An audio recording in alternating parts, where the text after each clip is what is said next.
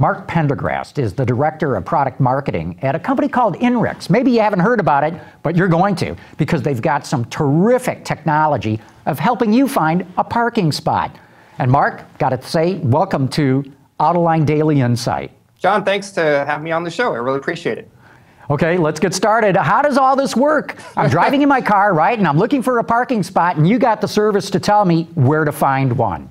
Exactly. So what we're actually been working on for well over a year now is an innovative new parking service for drivers, actually for use in a connected car. And what our service actually does is try to hit on a couple of the pain points that drivers have when they're searching for parking in primarily an urban environment. You're probably just like me when you're rushing in to try to get to a show or a dinner restaurant reservation, and you're running late and you're going, oh my gosh, if it only knew where I could find a parking spot, or at least guide me to the street that had the better chance of finding a parking spot, almost like having your local guide in your head telling you where to go. But guess what? Now that technology is available for you inside of the car. So this is something that we have been working on for a while, as I mentioned, and we recently announced that we'll be introducing this into the market with one of our partners, automotive manufacturer BMW, best known for the i3 vehicles here in the United States, just recently brought in, doing quite well. And they're also on the forefront of bringing innovation into a car and really tying in connected car to new interesting scenarios, like what we are doing here right now with parking. And so you can envision this scenario where inside your navigation system, after you type in your destination as part of your route, that as you approach your route, that it switches into a parking search mode and basically guides you to the streets, the on-street parking streets that have the highest chance of you finding a parking spot. So it's, like I said, almost like a little local parking expert right there in your nav system. Having BMW as a partner is an awesome step for you guys. But explain how this works. How does it know where there's a parking spot?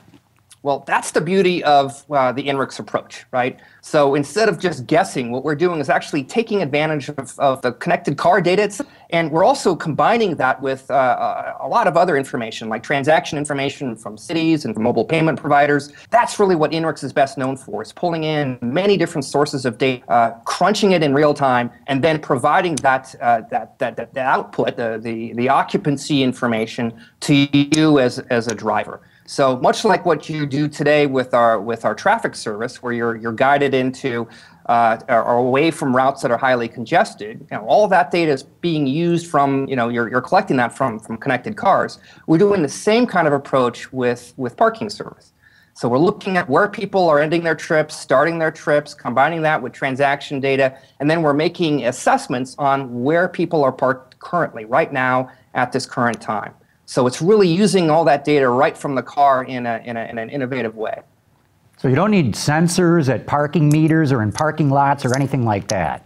Exactly. We're using real data. And that's I think the differentiating approach with this is that a city, for example, could turn to INRIX as well to understand what the parking occupancy is on their streets for their own parking surveys, for example. Instead of having to put pucks in the road or hiring people manually to count cars on a road, our data is enabling them to do this really without any infrastructure investment or manual investment. It's all done using data from the cars themselves. Mark, how accurate is it? Because a lot of times I'll be looking for a parking spot, see something, and by the time I've turned around to try to get there, somebody else has jumped into it. Yeah, that's an excellent point. And I think we're very cautious to guide people that this isn't going to be 100% accurate. It's going to be a guide, really. That's really what it's meant to be. So naturally, there are going to be some occasions when we say there's a very good chance, and perhaps someone may have just recently filled those spots, for example. So it's not 100% accurate, but it's certainly a lot better than what you have today, which is just guesswork.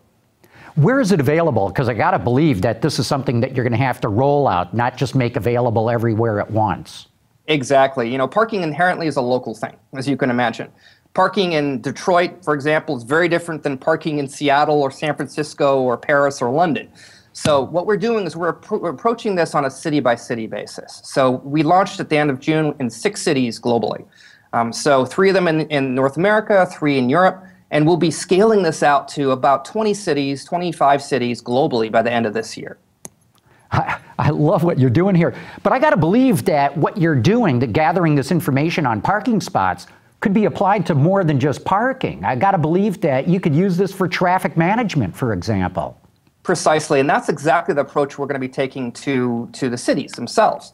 So you've probably heard about cities getting really into big data, smart city approaches, right? So that's the big hot trend in the public sector.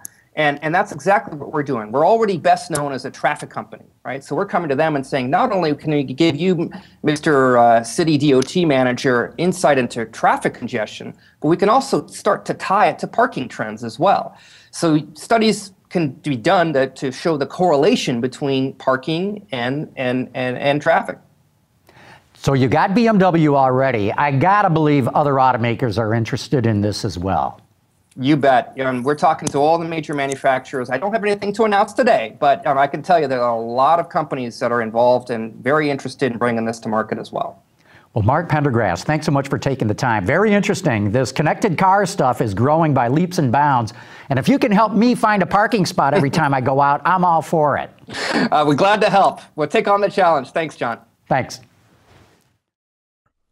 Autoline Daily is brought to you by Bridgestone Tires, your journey, our passion.